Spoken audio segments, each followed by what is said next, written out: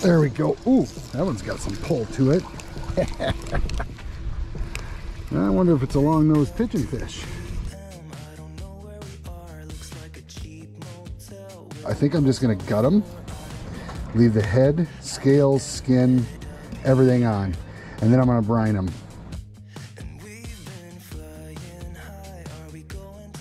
Oh, they look good and they smell good. It is one beautiful day on my new boat. The first episode on my new boat, you guys. I'm gonna have a boat reveal coming up soon. It's gonna be, you know, kind of what my new boat's all about, what I like about it, what's different than my other fish tank. And I'm calling this the FT2, baby. That's what I'm calling it.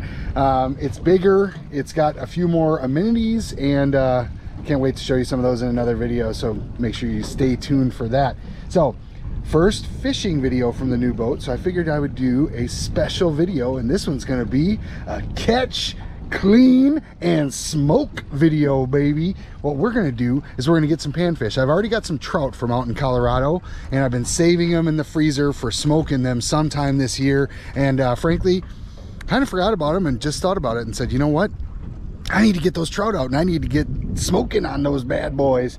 So that's what I'm gonna do. I'm gonna catch a couple more panfish to add to it. I'm gonna clean them very similarly to the trout, and then I'm gonna smoke panfish. Well, first I'm gonna brine both the trout and the panfish, and I'll show you how to do that as well. And then I'm gonna go ahead and smoke them on my new pellet grill, and we'll see how they turn out. We'll do kind of a comparison. Hopefully I can get a nice bluegill and a crappie, and then we'll have some trout of different varieties to compare as well. So welcome to potentially the world's first catch, clean, and smoke.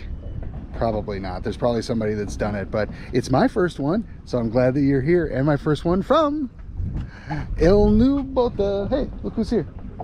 Oh, that brought the music. Let's go fishing, let's go fishing, let's go fishing now.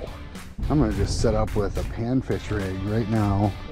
Just the good old-fashioned one I always use. We left these out in the dang sun. You guys, don't leave these gulps out in the sun, because what happens is they get soft, and when they're soft they don't last for as long, and you just wasted money. So there's 2 jars of wasted money for the old FishBrain, but I'm still gonna use them. There's a fish. Well, I found him. He tried to mess with me. He could not. This doesn't feel like a keeper, but it is the first fish. Looks like a sunny. It is. A little sunny. Well, I know I'm in the right spot. Where there's some little sunnies, there's some big sunnies and some crappies. So thanks for being the first fish, and see you later, buddy. There's a fish.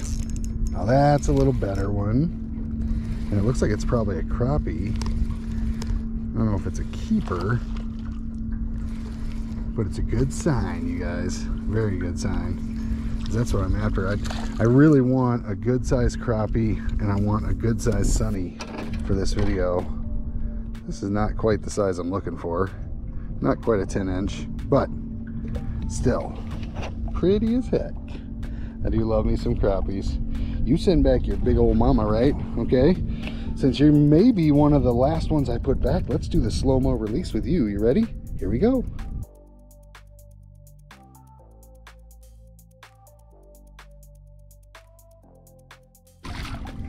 Bye. Oh, nice to see some crappies out here. I knew they'd be here. They like these same areas as the sunnies. I find them together all the time. One of the reasons I like using these gulp minnows is because it seems to weed through a lot of the smaller sunnies, even though the first fish I caught was a small sunny. But a lot of times when you get a bite, it's gonna be a bigger sunny instead of a smaller one when you get one on the minnow. And of course, for me, crappies are much more bitey on the gulp minnow than they are on pretty much anything else, and certainly more than worms. I don't ever use worms for crappies. Do any of you use worms for crappies? Because I know when I first started fishing, I thought, oh yeah, you got to use worms for crappies, and And I'd even like talk about using them in the winter, and people looked at me like I was crazy, and now I look at the same thing like it's crazy. So what do? Do you catch them on a worm? I just don't. Oh, you son of gun. Why you do it to me what you think you should do to others when you know it's me and you shouldn't do that to me? I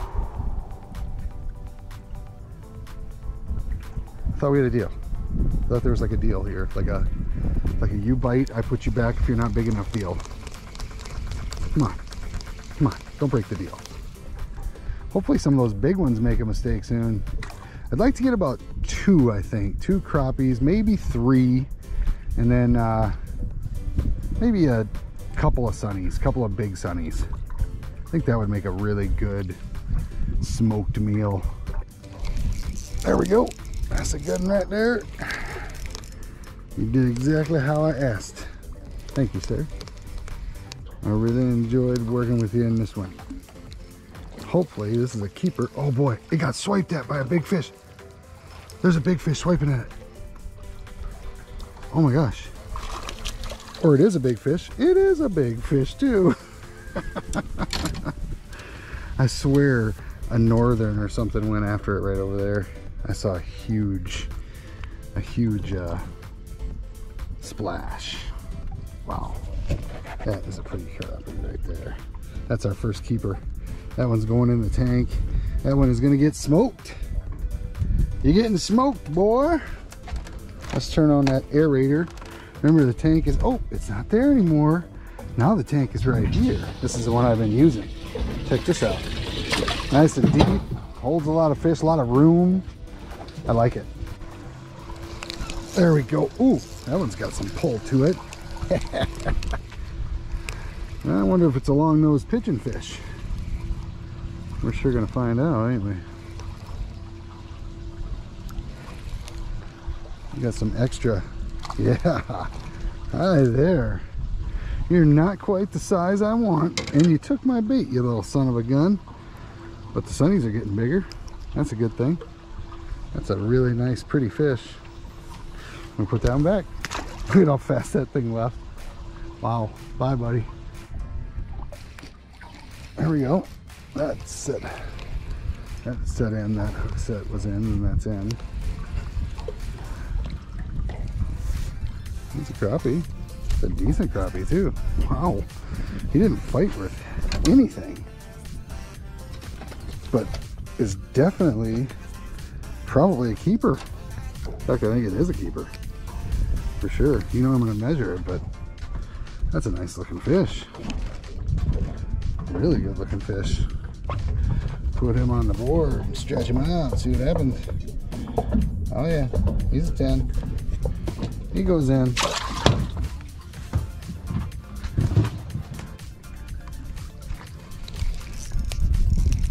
Oh, this is a big fish. Or at least it got into something. Something happened. Oh, this is a good one right here. Let me see, is this my keeper sunfish? Oh no, it's a big crappie. Look at this thing, holy cow. My goodness. So this is definitely gonna be one that we're gonna put on the smoker. What a nice fish.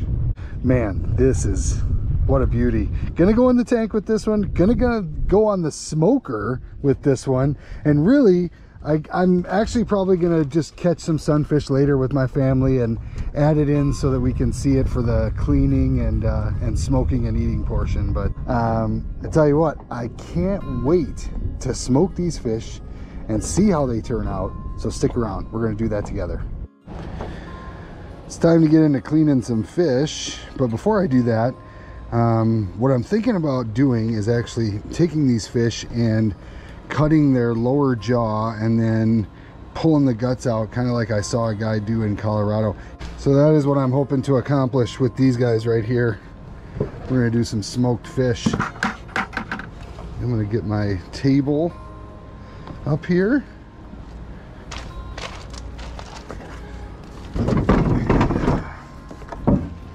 Work on these fish a little bit here.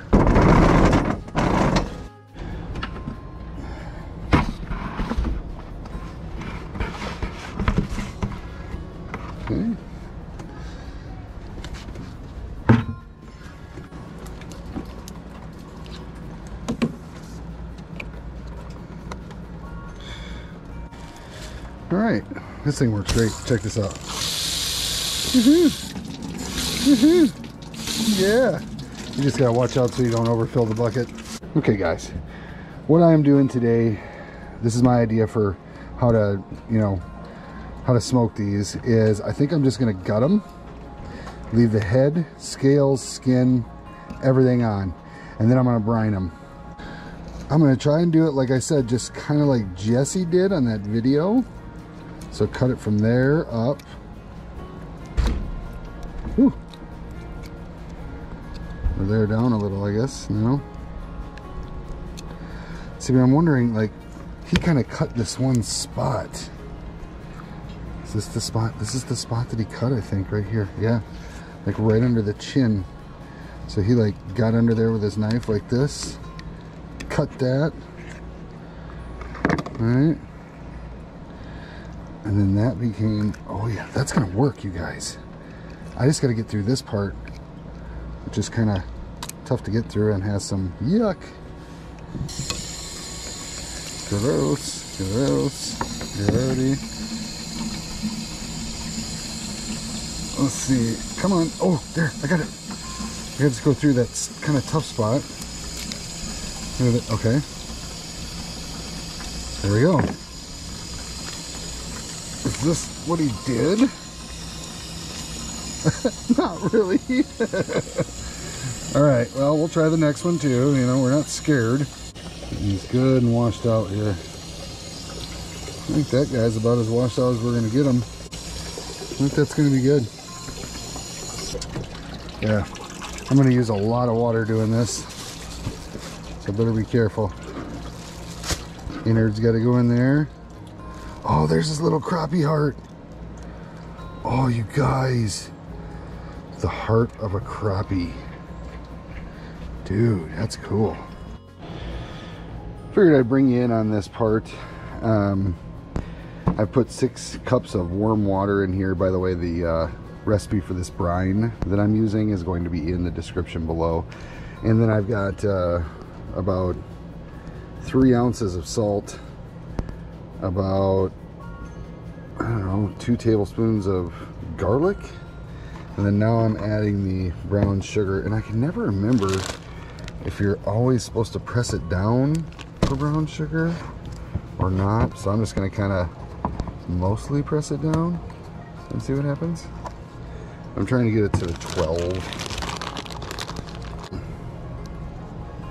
I think that looks pretty good. I'm doing 10 total fish. I'm doing, well, let's go take a look. I'll show you.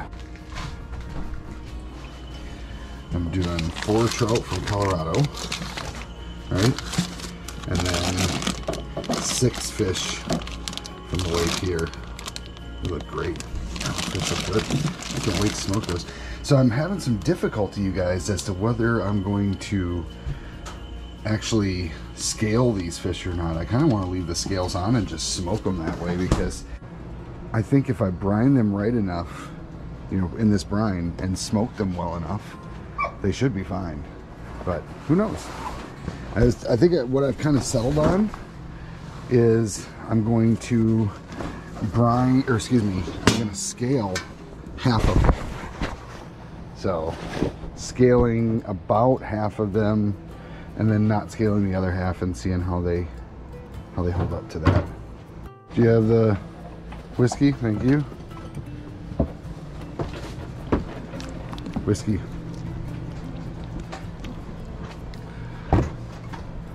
Okay, I am going to mix in the dry ingredients with the warm water. Oh, there they go. And then as I'm doing that, or while that's kind of settling into there, I'm gonna go ahead and measure out the soy sauce. I've got to do about 1.5 cups of soy sauce, because the original recipe calls for 1 cup, and I'm going about 1.5 times the original recipe. So there's about 1.5 cups. And put that in there. Yeah. Now we'll mix that all up really, really good. And then what you want to do is you want to let this settle, and, well, not settle, you want to mix it up and you want to let it cool. Once it cools down, you want to add it to your fish and let them brine for, you know, 6-8 hours, something like that. Some people do it overnight. You don't want to get too long on the brine, but you also don't want to have too short of a brine period, because you want this brine to really penetrate the fish and help add to the smoky flavor that you're going to get. While this is cooling off, I think I've made the decision that I am going to go ahead and scale those panfish that I have and make sure that they are, you know, that's what a lot of people say to do. There's kind of varying opinions, so hopefully scaling them is the right thing to do. Time to get out some fish and get them scaled, washed up, and in the brine. Remember these from Colorado? If you didn't get a chance to see the episode where I caught these beautiful trout, I think Mike caught some of them as well. I'm going to go ahead and put a couple of those episodes down right now in the description for you. One of them is in the North Platte River in Colorado, and one is up on the 11 Mile Reservoir. So check those out. I'm going to open up these trout. They haven't been opened since Colorado, so we're going to open them up. Give them a quick rinse. Make sure they're all good to go. Set them aside.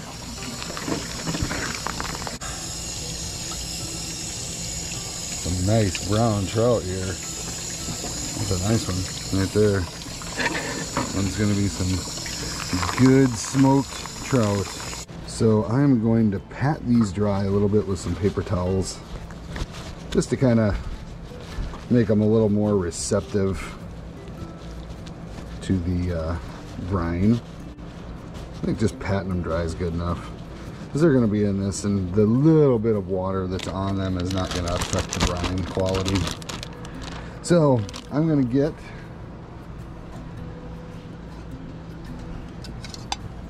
my measuring cup here. What I want to do is kind of cover these fish with this brine, and then I'm going to seal them up in that baggie. So there we go. Well, that's nice. That is good. Let's see how that looks for covering them completely. Is that going to get them brined? I'm gonna do it if I leave them like that. I think I gotta get a little more in there.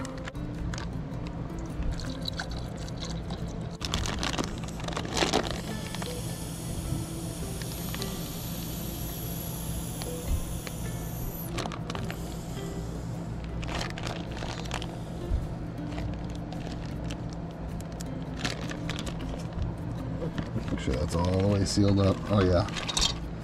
That looks nice. Okay, I'm gonna put that in the fridge to let it just stay nice and cool and let it brine. Then we're gonna get the make sure we get the crappies and all that done as well. Oh yeah. Oh yeah. Those are on the brine. Well, it's time to get the smoker going here for the fish. I've had it brining for basically 24 hours. So I'm guessing it's probably been brining long enough. Let's hope. It's kind of dripping in my fridge here. I got a mess to clean up. But it looks good. I'm gonna set it up here.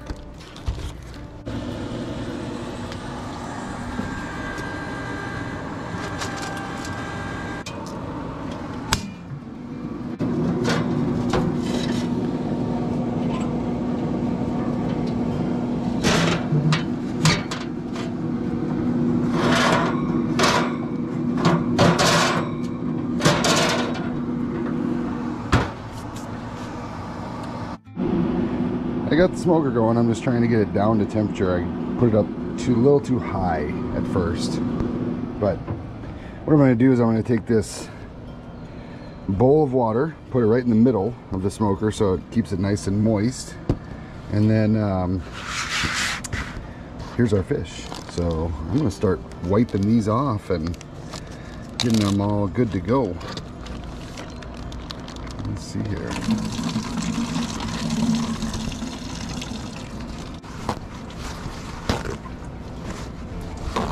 So you definitely want to pat these dry after you're done with brining them. You don't need to like make them all the way dry, but pat them dry, right? You know, these are going to be wonderful, these trout. This is like most everybody's favorite way to have trout is smoked, so it should be really good. Sunfish, crappies.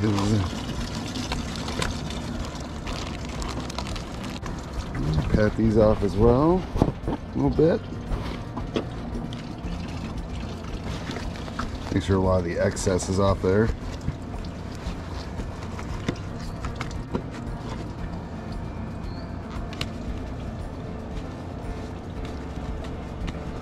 There we go. Isn't that awesome? Look at those. I know. These are going to be our friends. Huh? Looking good. I'm going to put this in the middle so it keeps everything nice and hydrated. These are getting smoked right now? Is what this is? Yep. Smoker. And what is that? That's just water? Yep. Just water. Okay. I want you put water in there so it doesn't get all dried out.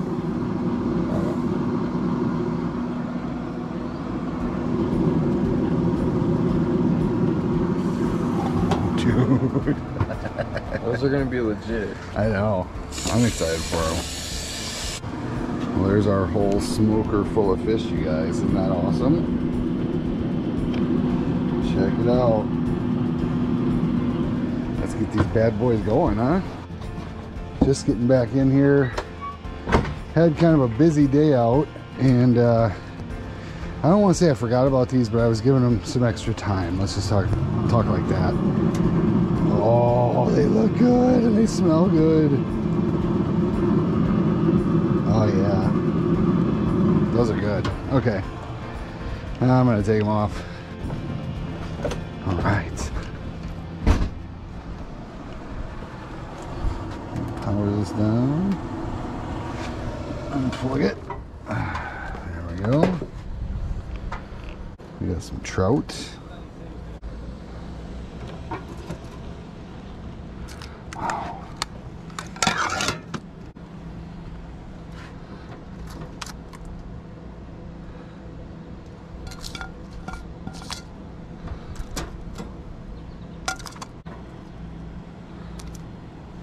So I'm putting these in the fridge to cool off because I don't want to eat them till they're nice and cool. So we'll cool them off, and all of us are going to try them a bit later. Okay, we're back from a day on the lake. I'm going to be doing some cleaning of some fish soon. Check it out, nice walleye in there and a couple crappies. Wasn't going to keep any fish this afternoon, but when a nice walleye shows up, it's time to keep some fish. So let's go check on these smoked fish. I got some people coming over to eat smoked fish. Before they get here, I kind of want to do a little taste test myself. So welcome to my shed, and welcome to smoked fish.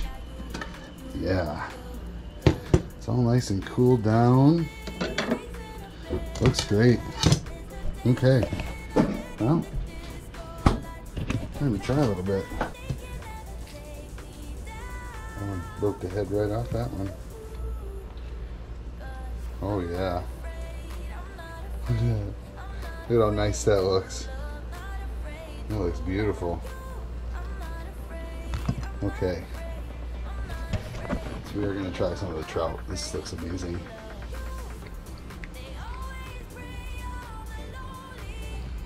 Okay. I mean,